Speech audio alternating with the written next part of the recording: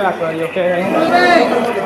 This is a mass casualty incident exercise, so we're getting several Inland Empire response agencies together and practice responding to an emergency, a simulated emergency in this case, where we have a gas explosion with 30 patients and the unique skills involved with responding to that kind of emergency.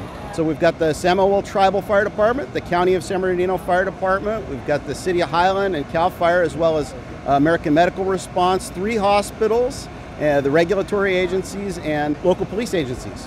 It's absolutely critical that we have an interagency approach to these kinds of exercises, because when these incidents, the real world incidents occur, it's simply too big for one agency to handle alone. So the opportunity to practice these skills in an environment where we're working together and putting into play those skills that we learned in the classroom, but putting them in a real world simulated environment with our partners is hugely beneficial to be able to make sure that goes smoothly on a real incident. The Samuel Fire Department, on behalf of the Samuel Tribal Government, is integrally involved with the emergency response in the Inland Empire Valley. Really, we have a closest appropriate resource response, and it really doesn't matter to those calling for emergency service what patch we have on. So us fire chiefs, myself and my colleagues, take the approach that really getting the right resource, which is the closest qualified resource, irrespective of where it's coming from. And Samuel is integrally and actively involved in that paradigm. And I think the people that put this together did a good job because,